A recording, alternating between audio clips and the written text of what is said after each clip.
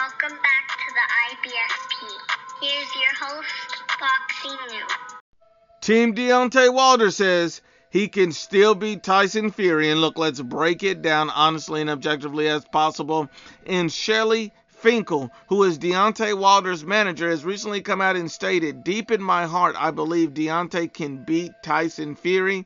He just hasn't shown it. And Fury executed his plan. I have a lot of respect for Fury. The man has conquered a lot and risen to the top. My hat's off to him.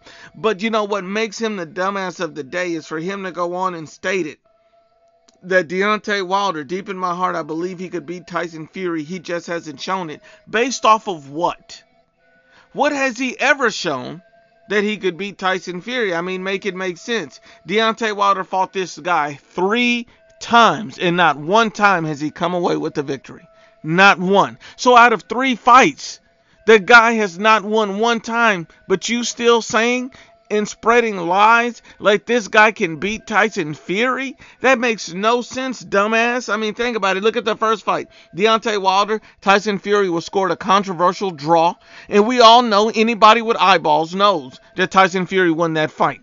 Nevertheless, Deontay Wilder still did not get a victory. Okay, Fury Wilder too. Tyson Fury literally put a foot in his ass. Clear victory for Tyson Fury. Dominant performance. Okay. Wilder Fury 3.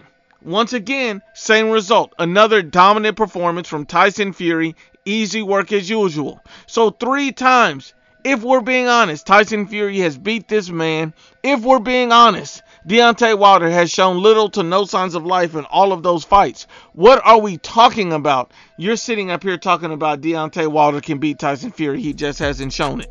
You sound like a dumbass. Because men lie, women lie, but the facts don't lie.